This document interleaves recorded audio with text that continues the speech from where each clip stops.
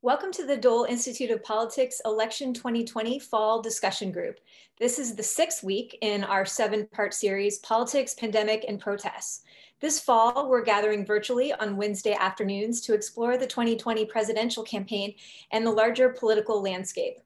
I'm Colleen McCain-Nelson, and I'm a fellow at KU's Dole Institute of Politics. I'm also vice president and editorial page editor at the Kansas City Star. And before coming back home to Kansas, I was a White House correspondent and a political reporter for the Wall Street Journal. Today's conversation will tackle an issue that I've been spending a lot of time thinking about in my current role. We'll endeavor to answer the question, do endorsements matter?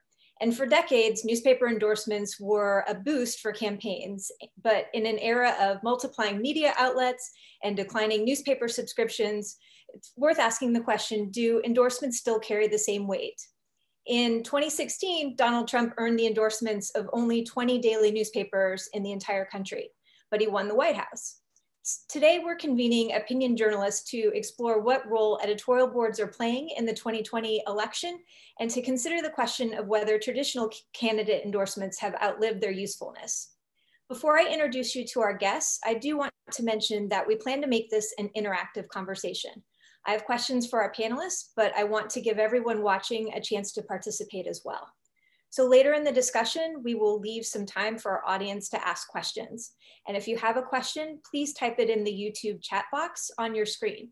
If you could hold questions until a little bit later in the program, I'll let you know when we're ready to have you start typing. And just a reminder that the Dole Institute's mission is to foster civil and respectful discussion around important and often difficult topics. So please phrase your questions with this in mind. Questions that are distracting or attempt to dominate the chat will be deleted and the user will be removed. Finally, before we move on to the program, I want to thank Newman's own foundation, which is sponsoring this series. Okay, let's get started. We have an excellent lineup today, and I'm eager to introduce you to today's guests, 2 opinion editors who I'm fortunate to work with in the McClatchy company and who can share their unique experiences with candidate endorsements. Peter St. Onge is the North Carolina opinion editor and editorial page editor for the Charlotte Observer and Raleigh News and Observer. He has been with the Observer since 1999, and he has worked in most every corner of the newsroom. He was a member of the Sold a Nightmare team that was a public service Pulitzer finalist and has appeared twice in the American Society of Newspaper Editors annual Best Newspaper Writing book for short features and deadline news features. Welcome, Peter. Thanks, Colleen, glad to be here. Ryan J. Rusak is the opinion editor of the Fort Worth Star-Telegram. He writes and oversees content that includes editorials, opinion columns, and guest op-eds. He was previously the politics editor of the Dallas Morning News, where I got to work with Ryan also, where he oversaw campaign and government coverage from Dallas, Austin, and Washington for more than a decade. He's a graduate of Texas Christian University. Welcome, Ryan, and thanks for joining us. Thanks, good to be here. So let's jump right in. I want to start with kind of a primer on endorsements. I think, the readers of our publications know generally what a candidate endorsement is, but they don't necessarily know exactly how it came about.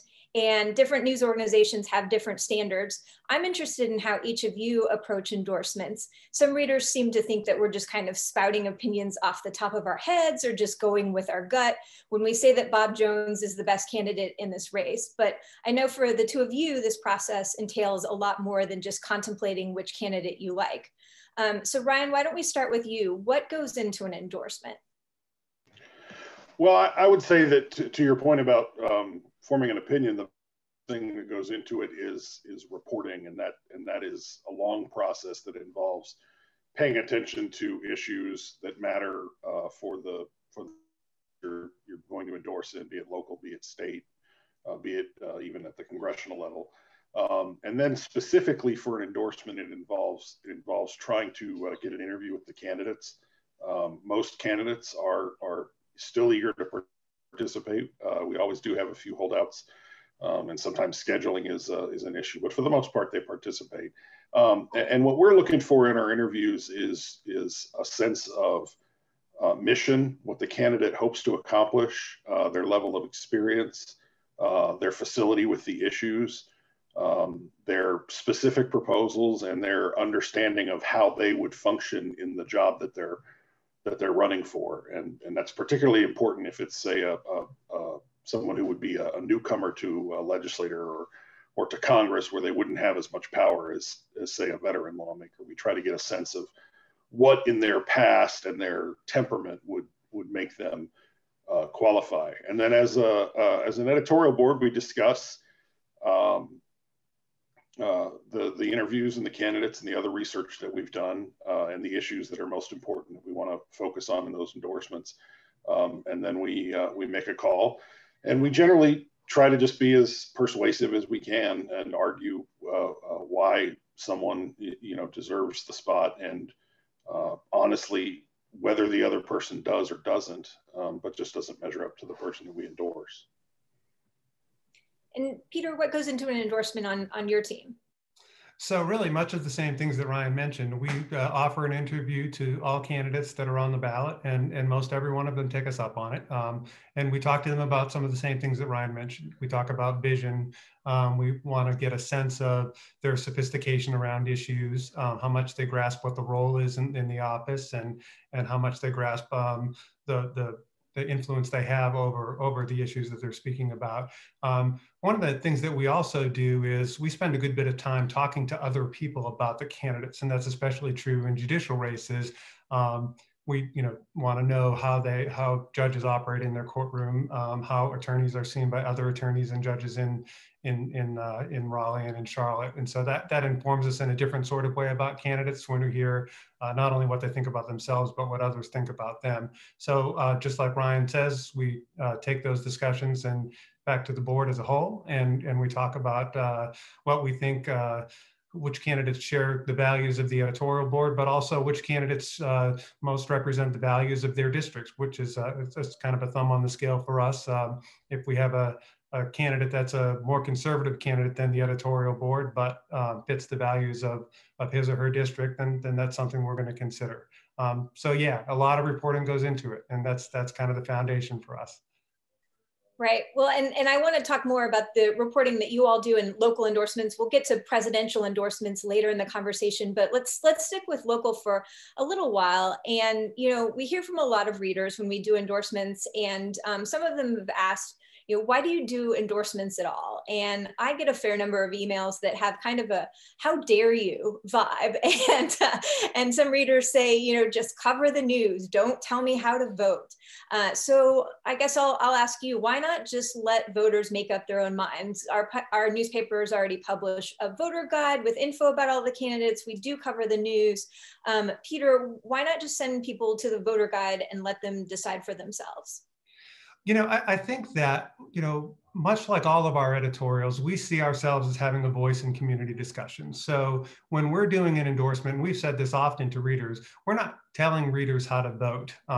We're telling readers what we think about candidates, and we trust them to use that information the same way they would a voter guide, and then come to their own decisions. So for us, it's having a voice, having an opinion. When we write an endorsement, we're not saying we think that this is the best candidate. We're saying we think that here is why we think a candidate is good for that district. So for us, we see it as consistent with our role in general as an editorial board. We take issues that the community is talking about, and we give our perspective on it. We're one voice of many, and we feel that our endorsements are the same sort of thing.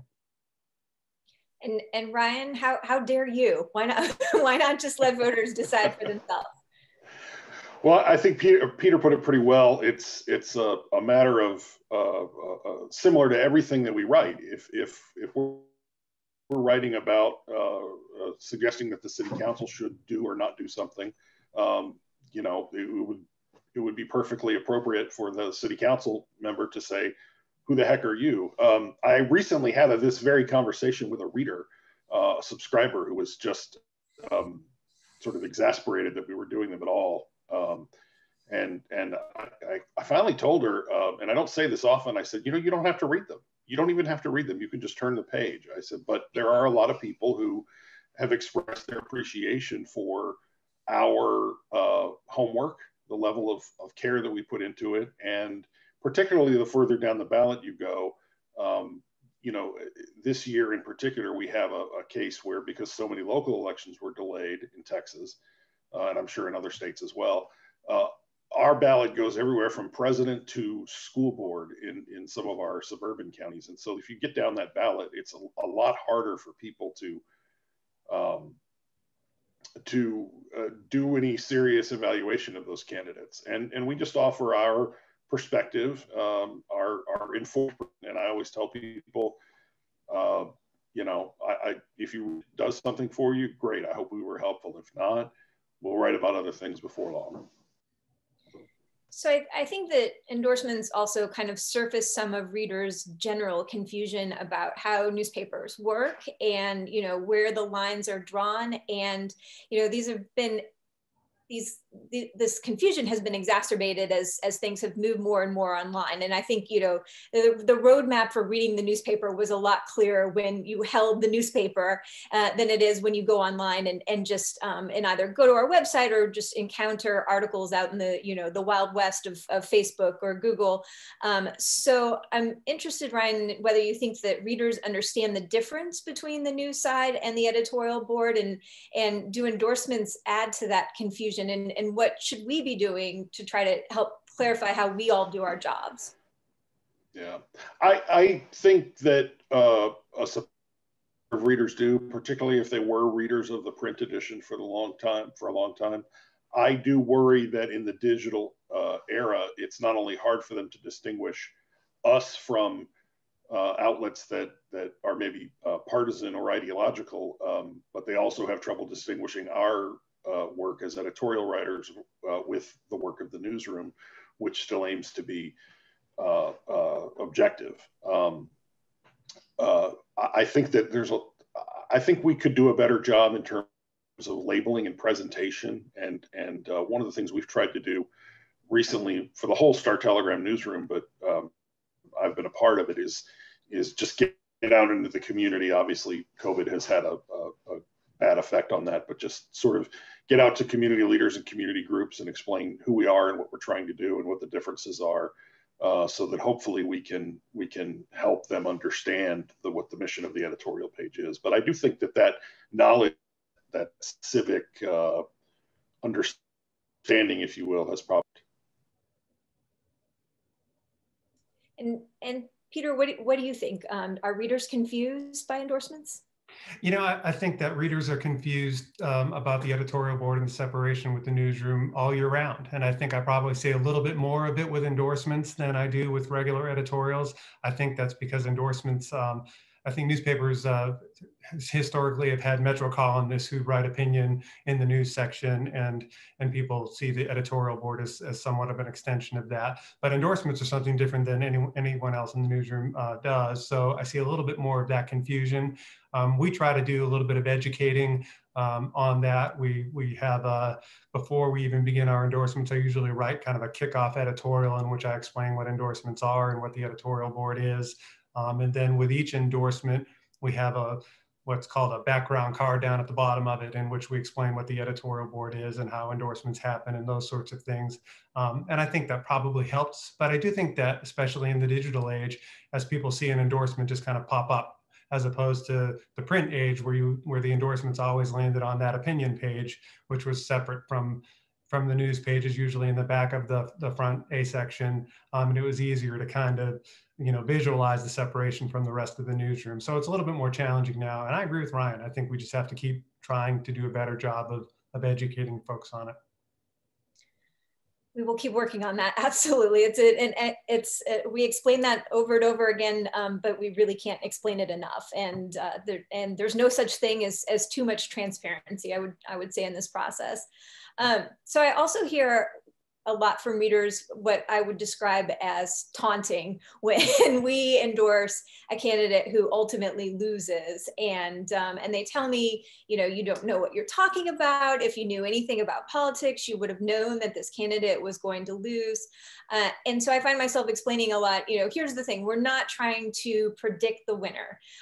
Based on polling and our own reporting, we do have a pretty good sense of what's likely to happen on election day. So we're not trying to handicap the race, but we're trying to provide readers with insights that we can about who we think is best prepared to do this job. Peter, I'm interested in just kind of what different considerations you're making as you consider an endorsement.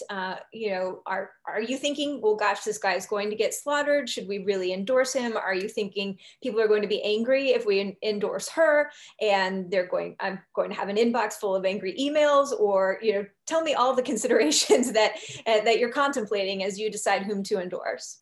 You know, it's interesting because I think it's kind of human nature. You don't want to make a pick that people are going to ridicule.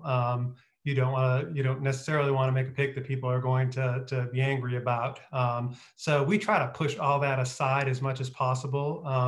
You know, we generally we don't endorse unserious candidates because they are in fact unserious and wouldn't necessarily make for the best candidate and for the best public official. So for us, the criteria is, you know, the things that we spoke about before, you know, do they share our values? Do they have a grasp of what the job is? Do they have the same vision for the job or vision for their county or city or state, something that we share? Or do they have the sense of values that really matches well with their district? So in that case, you know, we are a center-left editorial board, and would, if we were just picking candidates who shared our values, would probably pick a whole lot of Democrats, and we do pick a whole lot of Democrats. But when we are picking for a conservative county commission district in Mecklenburg County, which is the county that Charlotte is in, you know, we will think about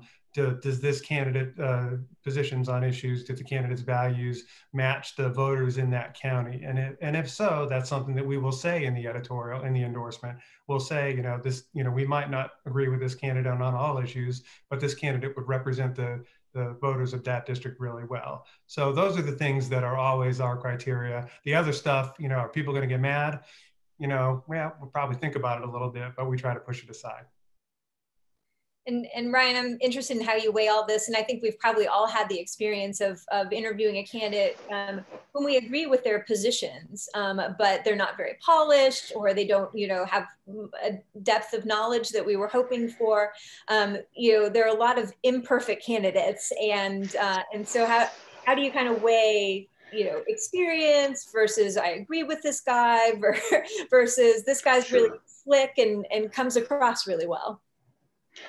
Yeah, I think Peter is onto a good point there, is that the first thing is to try to represent the electorate that this candidate is trying to reach out for. And the way districts are drawn now at so many levels, it's pretty clear what the intent of that district was meant to be. And so you can sort of put yourself in those shoes. We tend to, I would describe us as almost perfectly down the middle, maybe leaning just a hair to the right, but we're pretty moderate. We're pretty business focused. We like candidates who you know are there to get work done and not try to gum up the works necessarily. And so we try to look at their record to figure out if there's something there that indicates that that's the kind of office holder they would be, whether they've been in politics or not. You can tell if someone is a facilitator based on their civic involvement, based on their business. You know, we see a lot of lawyers, we see a lot of you know, real estate types, the types that tend to have their own business and can run for office. And so we try to, and this is where it's really helpful, as I think Peter mentioned earlier, to talk to people, you know, in the community and people who know these candidates, because you can get a sense for how they operate. And you can get a feel for how seriously they're taking it. You know, if you have an incumbent, odds are they're going to be, you know, they're going to have much more facility with the issues. But if the challenger comes in and has clearly anticipated your questions and has thought about the you're going to ask about, because we don't generally try to spring a surprise on anybody necessarily. We're going to ask about the biggest issues that governing body is going to face, and so you can tell pretty quickly if someone has done the work and work go away with us. And so Peter, you talked a little bit about trying to set your own kind of politics aside or your own views aside and choose candidates who represent the areas that represent their constituents and the views of that particular area. But we still hear from readers who say, well, you're just all Democrats, so of course you're going to endorse that candidate, or you're a Republican, so of course you endorsed that candidate. I'm interested in what you say to those readers and just kind of how you explain your own worldview to them. That's interesting because I've had that conversation with a couple of readers in the last few days, and I will say, we're, as I said to you, we're a center-left editorial board, and when we write our editorials, that's kind of generally the perspective that appears in our editorials, and so we are going to probably, if everything else being equal in a competitive district, we are probably going to endorse a candidate who is a moderate and perhaps a little bit left of moderate. And I want to be honest and transparent about that. Our editorial page, our editorials are what they are. What we try to offer on our pages is the opportunity for other perspectives in different parts of our pages. So with endorsements, we're probably going to endorse more Democrats.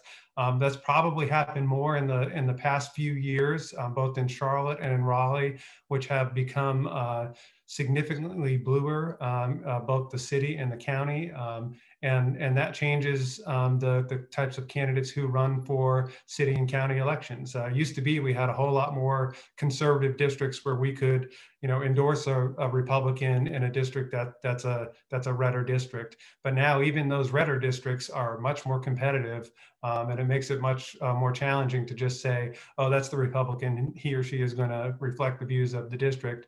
Now that's even more challenging. What we don't do is we don't have quotas. We're not going to endorse a Republican. We're going to look for opportunities that we believe a county commission shouldn't be an all Democratic county commission, even in a blue county, and a city council shouldn't be a all Democrat city council. So what we do is value dissenting voices, and we will say so in our endorsements. What we think is the most important thing of all is to just tell people what we think. So we endorsed a Republican on an all Democrat county commission, for example, last week, and we said the Democrat is a fine candidate, the Republican is a fine candidate, but this commission needs dissenting voices, and it needs to not be unanimous, needs to not be a 9-0 Democratic majority. So we endorsed the Republican in that race. For us, it's just important to just kind of say what the reason is and not try to hide behind any sort of quota. And Ryan, how do you explain your worldview to readers, and also you're negotiating this with other members of the editorial board, and maybe you could talk a little bit about that as well. Sure. So I've been in this job for about a year and a half, and one of my challenges has probably been convincing readers who have been skeptical of the Star Telegram as being very liberal that I am not, and that the board is not. I lean sort of right, libertarianish. I'm not. I wouldn't call myself part of the Trump right, whatever that turns out to be as that continues to evolve. But traditionally, more conservative than not. And I just traded emails with a guy yesterday who we endorsed a Democrat in a House race, and he said, "Oh, of course, I don't even have to read this. I know what you liberals have done." And I said, "Well, here's our endorsement of our Republican senator. Here's our Republican for Congress. Here's an endorsement for a Republican for in a different district. And by the way, here's a column that I wrote about how dangerous socialism is, and et cetera, et cetera," just to try to educate and hopefully win some people over that they're not necessarily the straight dose of one party or the other that they expect. I think the other thing is, you really nailed it, it's not just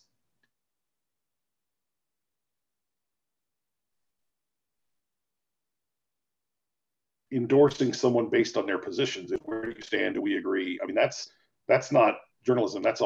It's about judgment. It's about what the body needs. Having balance, having dissenting voices, as Peter mentioned, and it's about what that district may need. And it may be about you know, leadership skills, or it may be about a perspective that that person can bring to that governing body, where we say, all other things being equal, we think that's an important factor, and factor that in. And the other thing I tell people is when they, you know, if I get an email that or a call where someone says, how could you endorse so-and-so?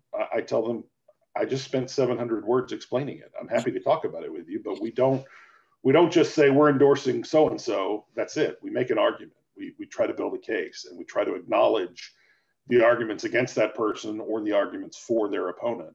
And sometimes they're good arguments. Sometimes we say, I just published one today where I said, honestly, either of these candidates would be a really good state representative. Here's who we favor, and here's why. And so I think trying to, it sounds sort of obvious for an opinion writer, but trying to be as persuasive as you can, particularly to people who you think are inclined to disagree with your recommendation, is useful, because at least then you've laid out a case, and it's not, you know, if a reader is thinking that you're just knee-jerk endorsing based on party or certain issues or certain affiliations, you can demonstrate that that's not true. So I thought you both would be great for this conversation for a number of reasons, but one of them was that you both had to contend with some notable news and kind of surprise twists and turns as you embarked on making endorsements in your US Senate races. And so I wanted to talk about those races for a minute. Let's start with North Carolina. Peter, you have Thom Tillis, a Republican incumbent, running against Cal Cunningham, the Democratic challenger in North Carolina. You invited the candidates to interview, you wrote an endorsement, and then something happened. And so why don't you talk to us a little bit about the endorsement process in your Senate race? Sure. So we did invite both candidates in for a video discussion. The Republican Thom Tillis did not respond to those requests. We requested a few times. The Democrat Cal Cunningham did. We were prepared to endorse Cal Cunningham a few Sundays ago, and even had the endorsement written, and it was close to being published when we learned that he had, news broke that he had exchanged sexual text messages with someone who was not his wife, and subsequently learned that he probably was engaged in an affair as well. So we pulled that endorsement and talked about it as a board for quite some time. Not just about the sexual messages, but his response to it. So what was important to us was that he subsequently kind of went into hiding a little bit. Didn't want to answer questions about not only the sexual messages, but questions that we had about whether campaign funds were used in any visits that he might have had. Was this part of a pattern? And so we were troubled not only by the judgment that he showed, but his response to it. So we had an interesting discussion as an editorial board. Some of the members of our board thought that this was more a race about control of the Senate than it was about Cal Cunningham or Thom Tillis, and wanted to endorse Cal Cunningham anyway. Some of us thought that we hold public officials to standards, not even standards in terms of morality, but in terms of leadership and what they do when difficult moments come across their desk and controversies. And we don't want to abandon those standards just for an endorsement. So what was interesting is that's quite a gap for an editorial board. This wasn't just a matter of kind of hashing out issues or where a candidate stood on issues. This is kind of really two kind of polar positions here that we had. And so what we did was we wrote an editorial, not an endorsement editorial, because we didn't endorse either candidate. And we explained to readers that that members of the board felt that we should endorse and members of the board felt that we shouldn't, and that because we couldn't come to a consensus, that we weren't going to issue an endorsement in that race. And it's interesting because I expected some real pushback about that, and we did get a few letters, a couple of phone calls, but got far more from folks who appreciated that we just kind of laid it all out there for them and were transparent about our process and what we thought. And you know, when we couldn't come to a firm place, that we just kind of told readers that that's where we were. And I think there may be a lesson in that, you know, not for endorsements necessarily, but for other things that we do. But it was interesting for sure. Indeed, and that's such a tough call, because obviously you go into this, the objective is to make an endorsement, and it certainly feels a little bit unsatisfying to not make an endorsement. But as you say, it was a divided board, a really tough call. This is perhaps an unfair follow-up question, and speculative, of course, but you did come within a hair's breadth of publishing endorsement, and then having this, this could have happened a day later or 2 days later. What happens in that scenario? Is it possible to have a do-over? Is it possible to take it back? Or would you want to? What if the endorsement had already been published? It's a great question, and I think we all have these rules in our mind about endorsements and what are the rules there, but there really are none. I mean, if the allegations would have been serious enough, do we pull an endorsement because somebody had an affair? We'd really have to talk about that. If it were a more serious allegation, would we pull an endorsement? Well, I think that there probably is a candidate who we endorse can do something wrong enough that we would decide that candidate, that we know more about that candidate now and can no longer support that candidate in a race. I'm not sure if we would have done that. I think we might have, depending if he would have responded the same way. Perhaps we would have written the same non-endorsement editorial that we ultimately wrote. But I can't promise that's the case. So when something happens post, it makes things a whole lot more difficult than when something happens before. As I said, probably an unfair question. So Ryan, in Texas, you have Republican incumbent John Cornyn running against Democratic challenger MJ Hagar in the Senate race there. Both candidates interviewed with you, and John Cornyn made some notable news in his meeting with your editorial board. I'm interested in the story of the sequence of events there. Sure. So, and this is a good example of a thing that Peter and I have talked about of where just a straight sort of ideological "do you match us on issues" doesn't quite it doesn't always it isn't always sufficient. So we were the last major editorial board in Texas to interview Senator Cornyn. So we had a sense of what he was saying as he went into some of these boards. But I asked him whether he had any regrets about the way that he had responded to the president. And he told us in some colorful language that there were instances where he had privately taken disagreements to the president because President Trump is not someone who it's productive to sort of call out in public. And he mentioned the circumstances of his friend, former Tennessee Republican Senator Bob Corker, who tried the other way early on in the Trump administration and soon found his political career ended. Voluntarily, but because the writing was probably on the wall for Corker. So it was interesting, and frankly, I knew it was noteworthy. I did not expect that when a newsroom reporter who sat in, wrote the story, and led with that, made that the main topic of the story, it made huge national news. And part of it was just the timing, I think, because we were coming around to the point where the polls were looking bad for the president, and there was some question about whether Republicans might try to distance themselves and save their Senate majority. And that appeared to be what Cornyn had done in a way that I don't know that he had ever said that before. And it did turn out that on a couple of the points that he said he disagreed with the president on, we followed up and asked what they were. And it turns out there were a couple where if he took that concern to the president privately, he never betrayed it in public because he even voted a certain way, basically on the president's side. So by the time we got around to writing an editorial, we had to deal with this news and the reaction to it. And this is where, again, I think sometimes readers, you can surprise readers if they think you're going to go a certain way for sure.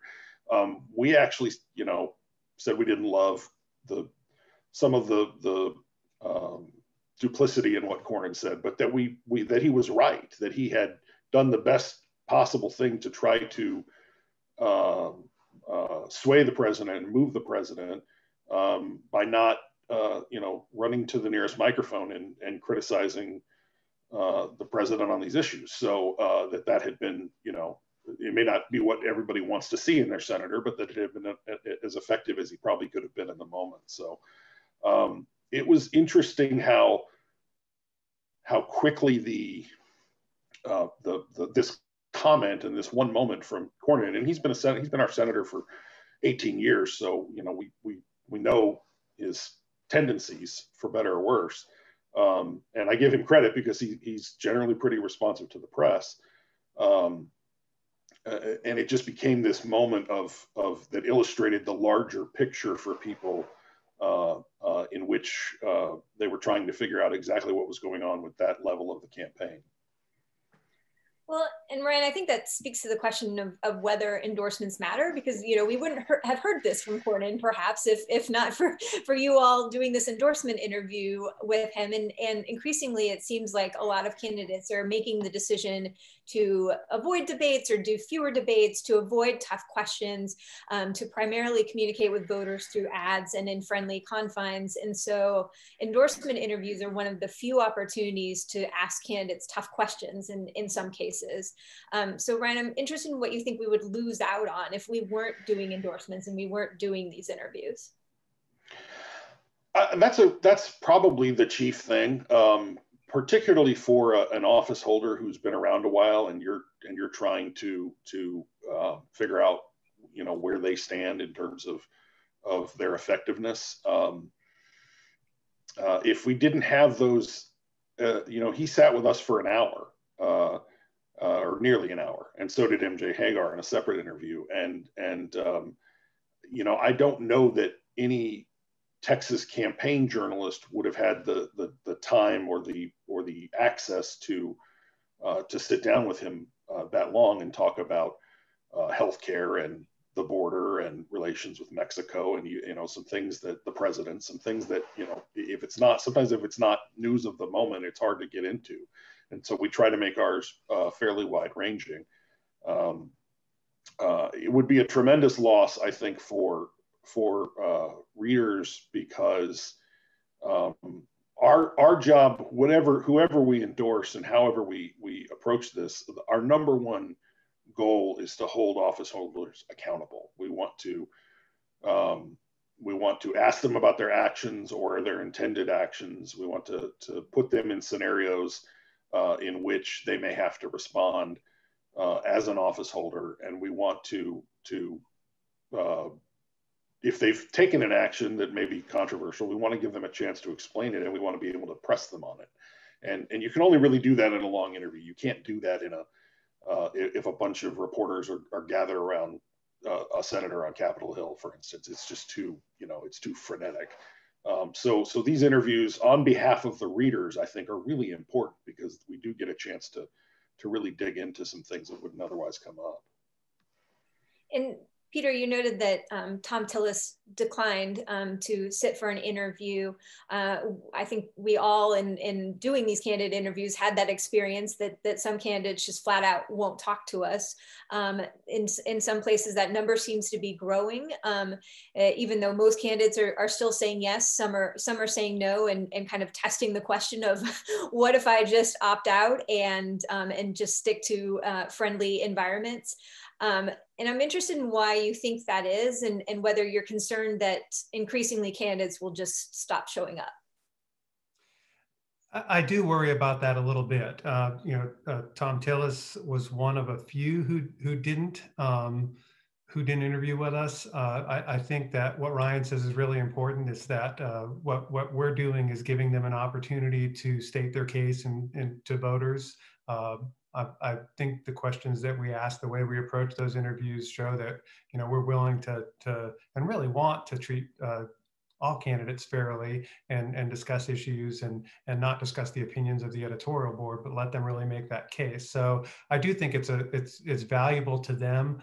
I think as the more that we do videos now, video interviews are something that is kind of a newer phenomenon for us in Charlotte and in Raleigh. And I think that as candidates see those interviews, they'll probably recognize, I hope that they'll recognize that this is something that serves them as well as it serves readers. You know, the other thing that I think is important to us is that when we make our endorsements, that we explain, that we give candidates voice in those endorsements to, even candidates that we don't endorse. We don't use our endorsements, and never have, as a place to say we really love one candidate and really don't like another one. What we do is talk about what each candidate offers and give their perspective a chance on our pages, and then say what we prefer in a candidate or what we think about a candidate.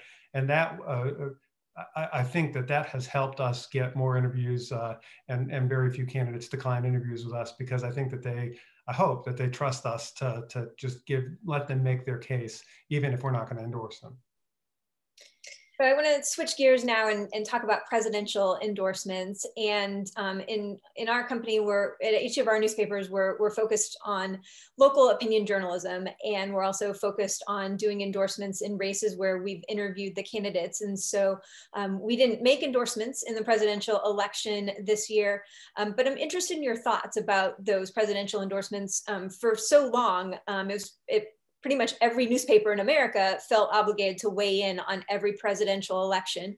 We see that changing somewhat now. A number of newspapers have just made the same decision this year to not do presidential endorsements. But Peter, I'm interested in what you think presidential endorsements accomplish, and what perhaps has changed to compel some newspapers to take a pass on that. You know, to me, this is one of the most interesting topics, because I really do waver on this. I understand why we don't do presidential endorsements. You know, we primarily write editorials about local issues, and the presidential race is, although it of course affects North Carolinians and Charlotteans and people from Raleigh, it's a national race, and readers, and our voice would be one of a million voices out there. So we have more impact on local issues, and that's why we tend to write about it. Also understand that our presidential endorsement is probably the most predictable endorsement that we will make. Readers know exactly where we're going to go on this particular presidential race. Not all of them, but this one they would. And so there's a little bit less value in that. But for me, you know, we always write about national issues and how they affect North Carolina. We write about predictable things.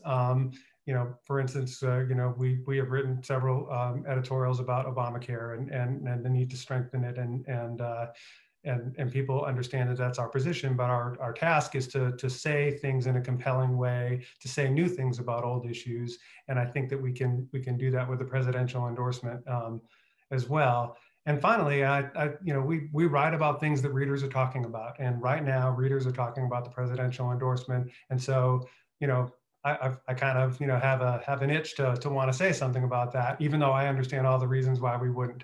So I am firmly on the fence on this one. Ryan, what do you think?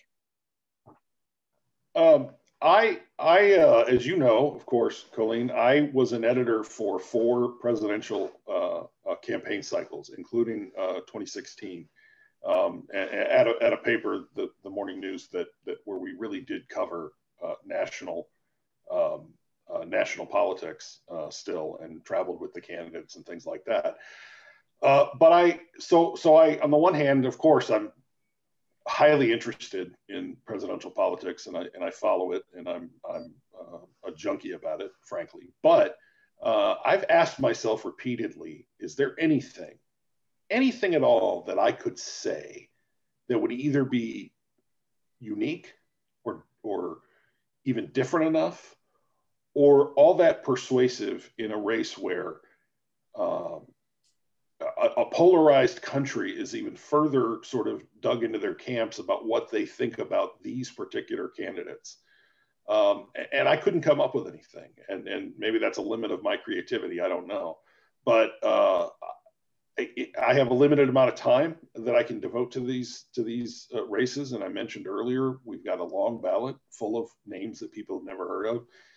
And so I believe where I can be most useful to our readers is to help them with the other stuff that's not so clear. You know, the state house races where Yeah, there's an R and a D, and if you tend to identify with one of those parties, you more or less probably have your mind made up. But if you, particularly, we try to focus a lot on open seats, a seat where there's not an incumbent, because incumbency is powerful, and once somebody gets elected, that they're pretty likely to stay there. So it's really important that the voters focus in on those races when they're open, and if I can do more of those in exchange for a presidential endorsement where I'm not going to, I'm really not going to have any effect on anybody's thinking. I think then to me that's a trade-off worth making. I believe that in the big picture of what journalism looks like right now is that newspapers that used to do everything, national, international, state, local, feature sports, you name it, recipes, the crossword puzzle. There's still a place for that, but we're going to have to really focus in. And the national news needs to be the national news. And as Peter said, that doesn't mean we don't ever write about national issues. Of course we do, particularly as they affect Texans and residents of Tarrant County. But we have to specialize. We have to localize.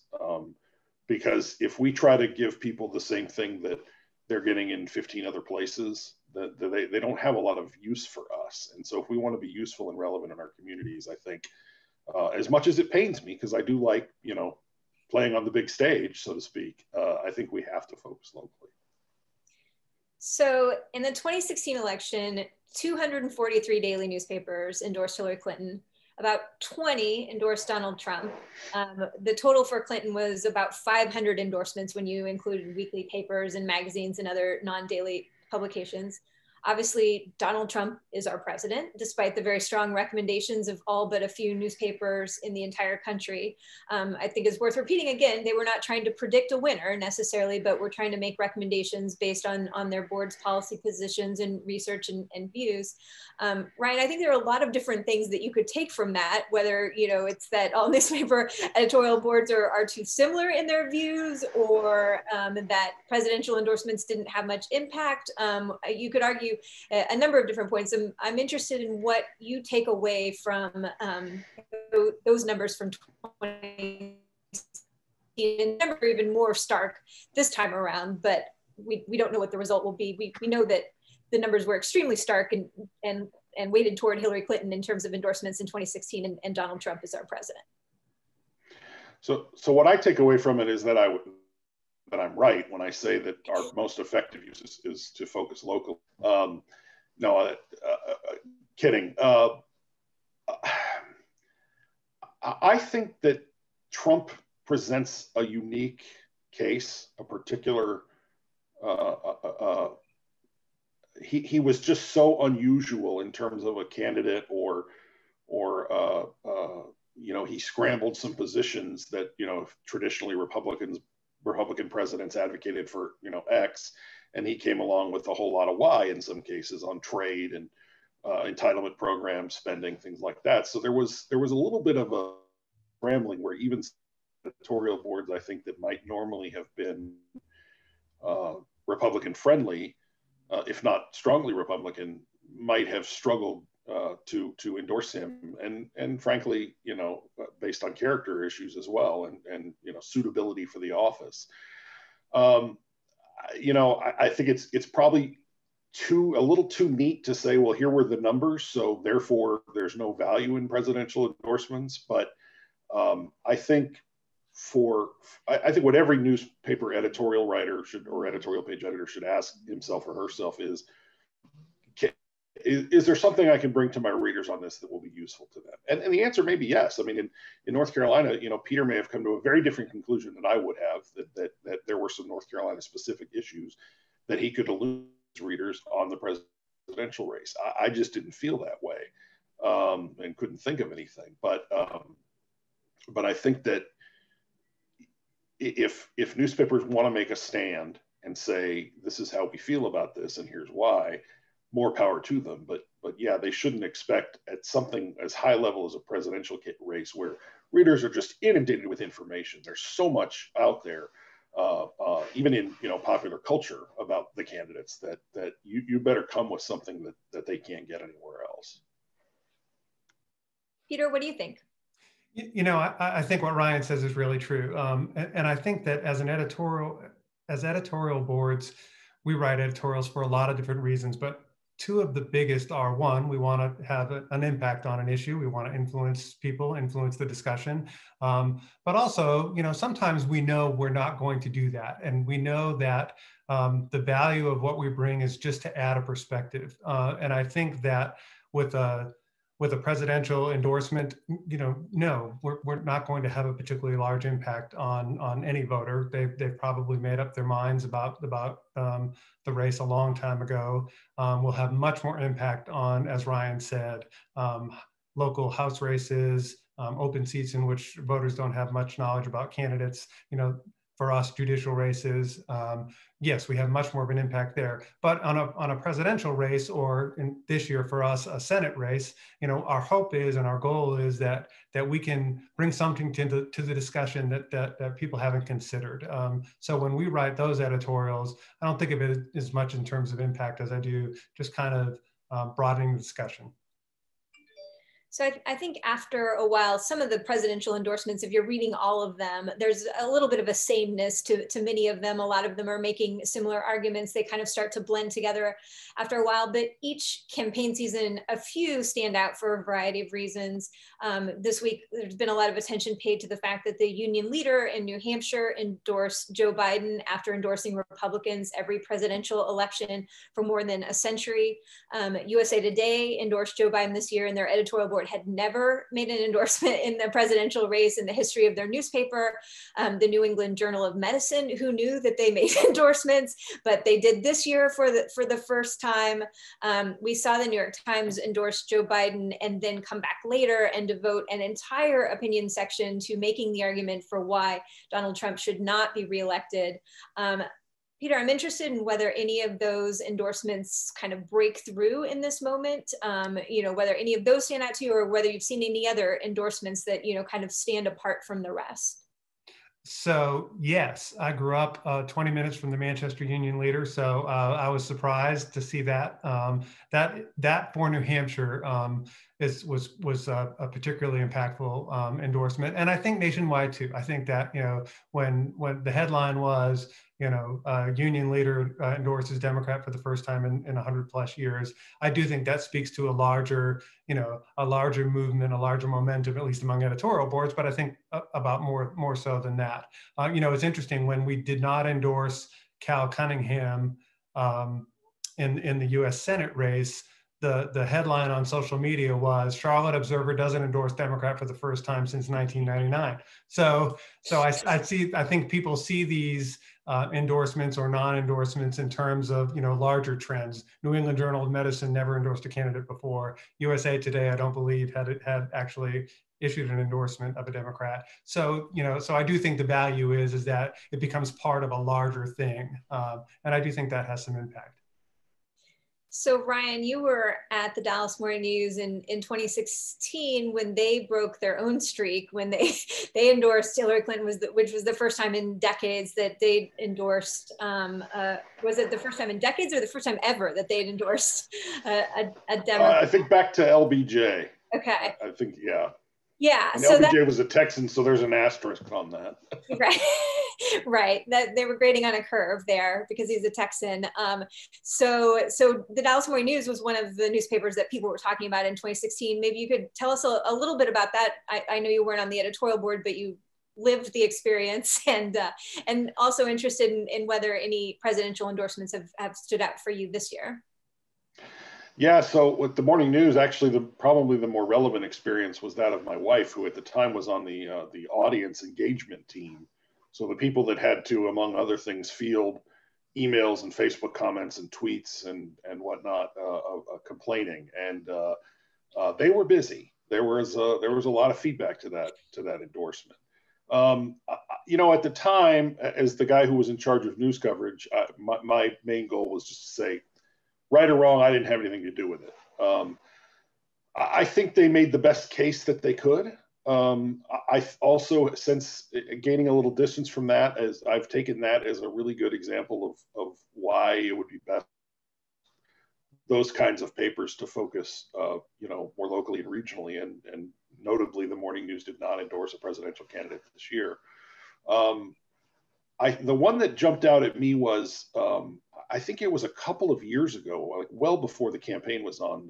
Was it the Orlando Sentinel? I think that wrote, "We can already tell you that our endorsement is for not Trump in 2020." And I think they wrote this in 2017 or 18. It was a little gimmicky, but it was also a way to say, to take a very strong stance, which is that, in their minds, there was nothing that he could do to redeem his presidency at that point.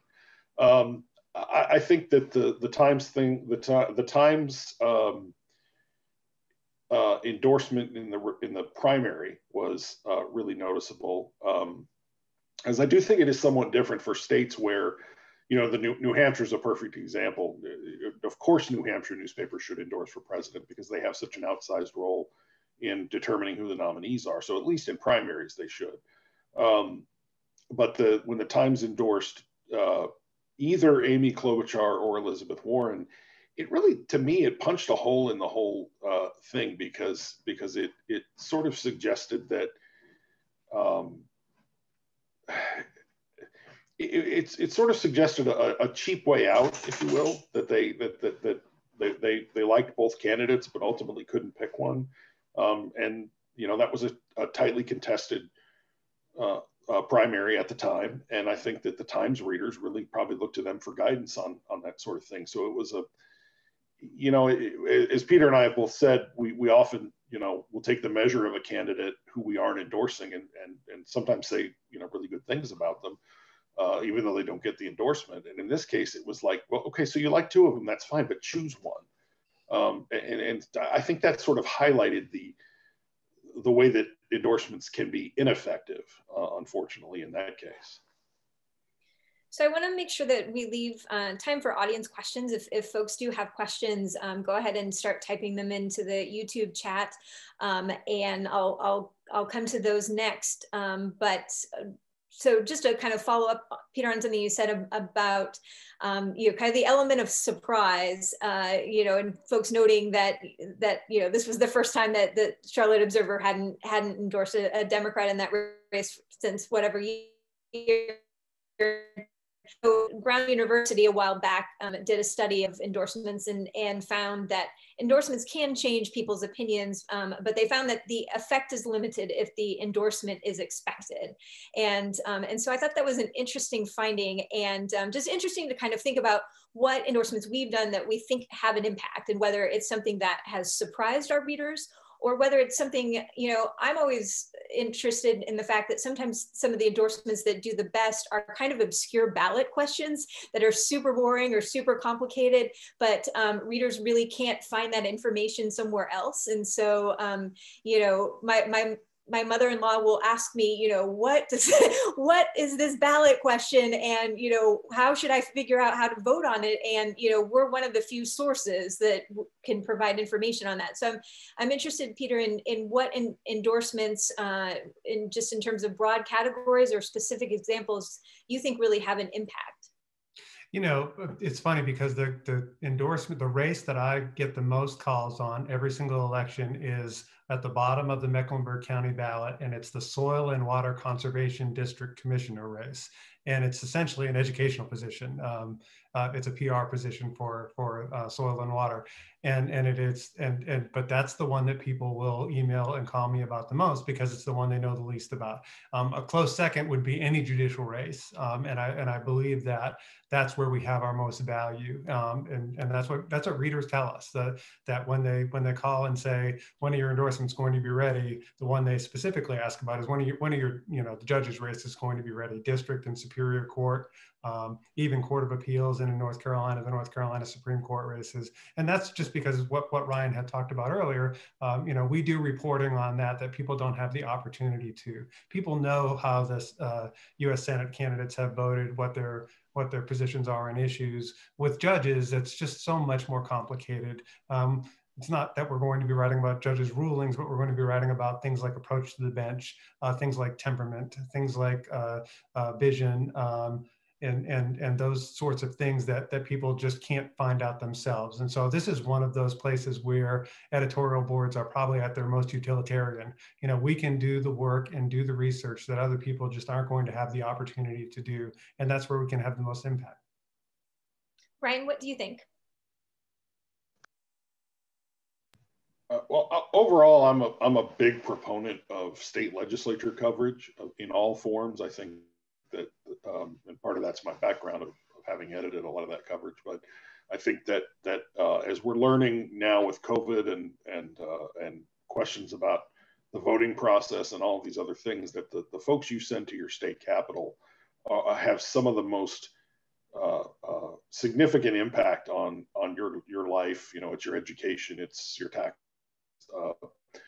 It's the state's economic well-being based on its universities. All of those things are functions of state government, and I think it's really important for editorial boards to weigh in, not just on with endorsements of candidates, but also to follow legislative issues and help frame the debate when a legislature goes to work. So we take those really seriously. We try to, particularly as I said earlier, if there's an open seat, even in primaries, where we really try to evaluate. And again, that's where you're evaluating more judgment and experience and leadership ability, and maybe not necessarily a stance on issues. You know, if you're interviewing two Democrats running in a primary for a state house here in Texas, they're both going to tell you that they think the state should expand Medicaid. So there's not a lot of light you can shed on that. But what you can do through that reporting is help explain, if you're a Democrat and you're voting in this primary and that's important to you, here's which of these might be more effective at getting that job done. So big fan of legislatures and in, you know, city councils, especially these races where regrettably in a lot of parts of the country, and Texas is one of the worst, I'm afraid to say, you know, you just don't get a lot of turnout unless it happens to be on the ballot with something else. Most of our local elections, again, this year is different because of COVID, but most of our local elections take place in May of odd numbered years. And you know, a Fort Worth City Councilman person might get elected with 7,000 or 8,000 votes in a city of almost 1 million people. So I think it's regrettable. And if we can draw some attention to those races, that's a good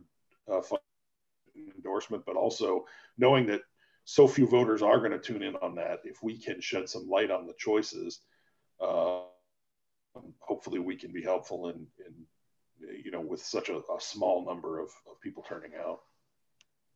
So we have some audience questions and they're fantastic. So I'll jump to those. Mark J asks a very smart question. He says, what does an endorsement really mean? That the endorsed candidate is really good or just better than the alternative? Peter, what does your endorsement mean? You know, I think the answer is both.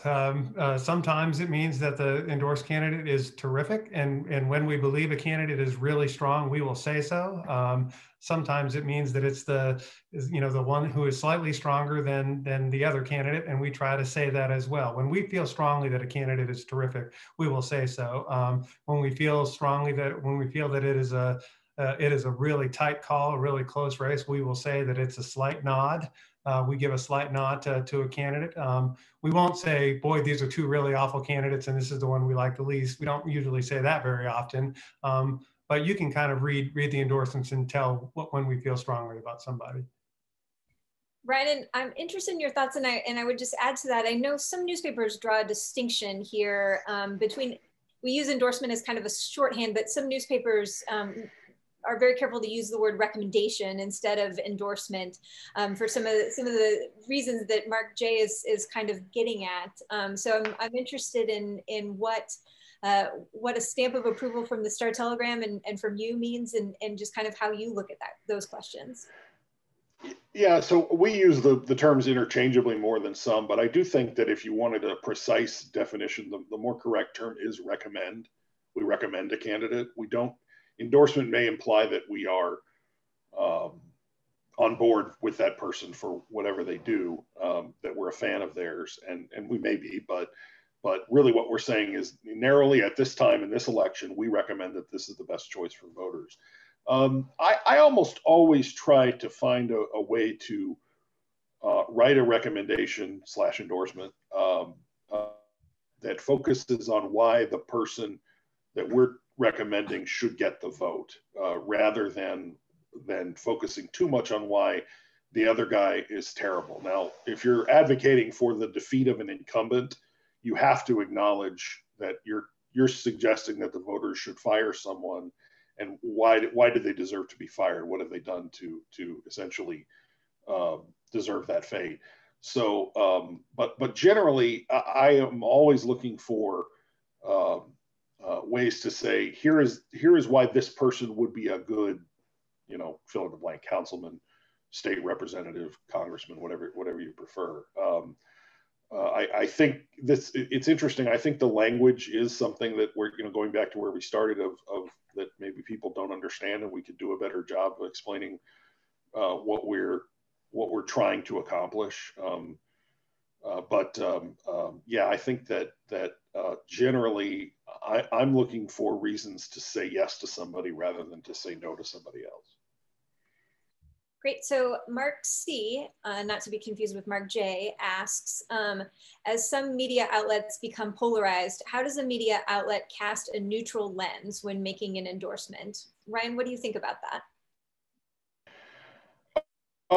I would say that all good journalism is fair journalism. And what I mean by that is whether you are taking an opinion or whether you are writing with the goal of taking one side clearly, you have to engage with the other perspective, and you have to give, particularly if you're talking about individuals and you're weighing in on their political fate, it's only fair to give them their say and to build into whatever you're writing,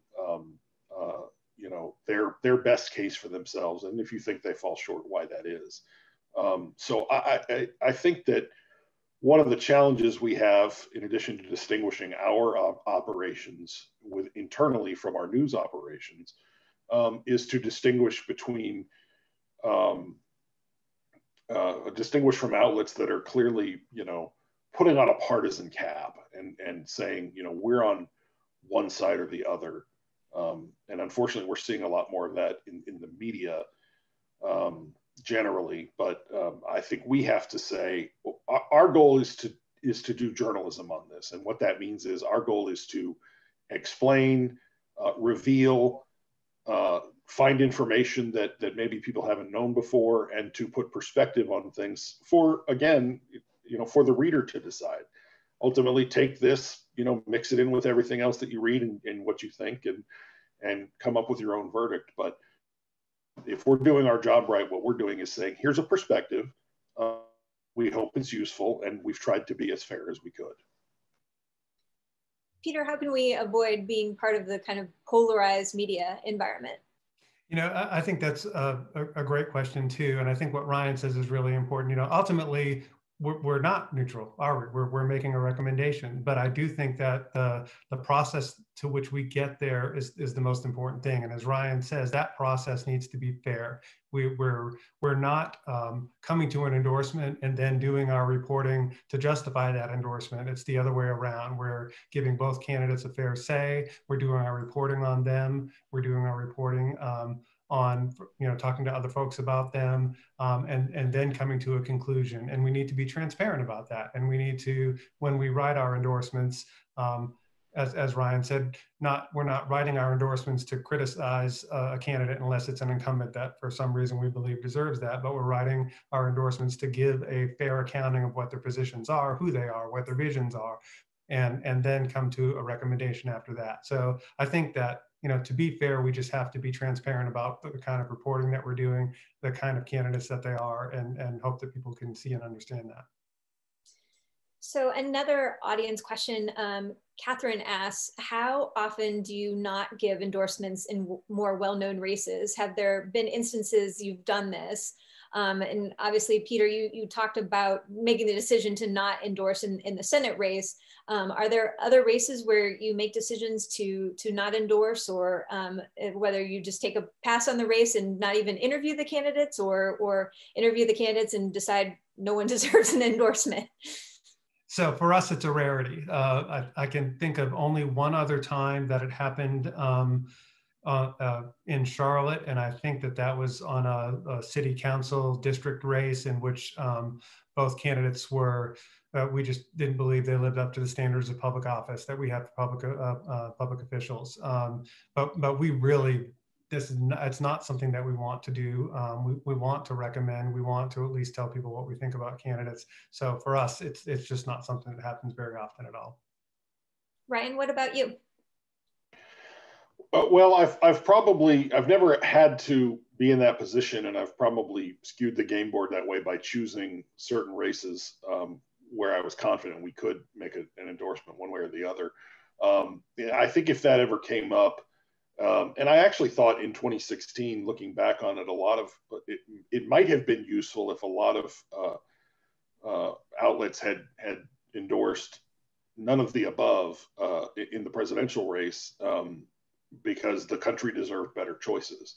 That said, you are not helping a voter who wants to do his or her civic duty and has to go in there and choose somebody or one or the other if you don't find a way to come to some conclusion. So I think that the circumstances under which that would happen is, something exactly like what Peter went through, which is there's a revelation that calls into question character, honesty, ability to handle a crisis, where you don't want to endorse one candidate because that candidate doesn't align with your values, or you don't think that candidate's right for the office, but then the other candidate has disqualified him or herself.